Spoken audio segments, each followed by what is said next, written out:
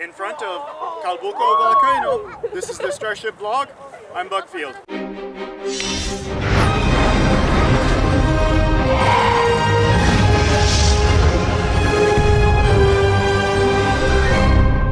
Reaching for the stars is perhaps humanity's oldest dream, as well as our oldest natural science. Its origins in the religious myths, beliefs, and practices from prehistory resonate down through our time. The continuing sense that the heavens influence human affairs lives on today in astrology and UFO cults, and evidences the strong emotional affinity we have for the idea that we are linked to the heavens. The sky fascinates us, and for many the vision of deep space travel is compelling and inspiring like no other. While space exploration communities look forward to a future of traversing the stars, science fiction envisions the technologies we might one day use and the adventures we might have there. To create such capabilities in the real world will require revolutionary new science and technology, and the most immediate and challenging advances necessary for that are in fundamental physics. In addition to communities of space and science fiction, there are other groups pushing for transformative advances in physics. Physicists, physics program administrators, auditors, and blue ribbon government panels assigned to study the current state of research and plan future investment, especially in high-energy physics particle accelerators. Since Einstein began the modern physics revolution, theoreticians, including Einstein himself, have been struggling to explain reality in terms that do more than calculate accurate predictions of experimental measurements.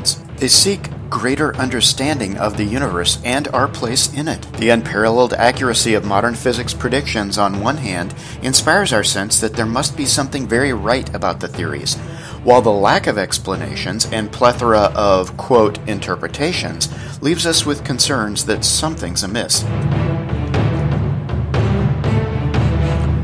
Responsibility to ensure scientists succeed and science progresses lies with management and administration. Why? Because they are in charge of investing billions of dollars, decades of people's lives, and considering asteroids and environmental collapse related to energy production, perhaps the entire fate of humanity. From the project management perspective, solving a tough, expensive problem that has resisted the finest minds and best instrumentation since 1905 calls for careful analysis of past efforts, current challenges, and making sure we are as clear and precise as possible about our goals. Obtaining absolute clarity of definitions is one of the core features of philosophy. Effective management needs such clarity to succeed in helping physicists create a transformative, deeper theory into which our current standard model of physics can be incorporated. The past century of efforts have been inadequate.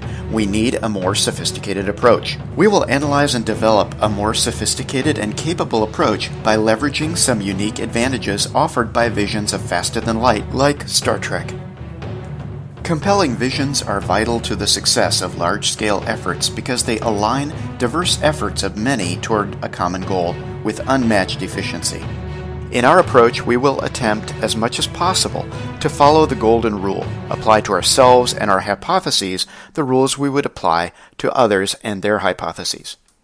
This helps us develop a sense of the right direction to head, but it can also help us avoid repeating mistakes of the past.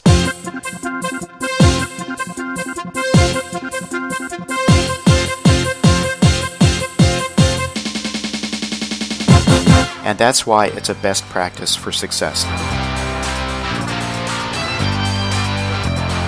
With this knowledge, next time we will look at some initial ideas on how to scope a revolution in physics, the product of our project. See you then. Thanks for watching.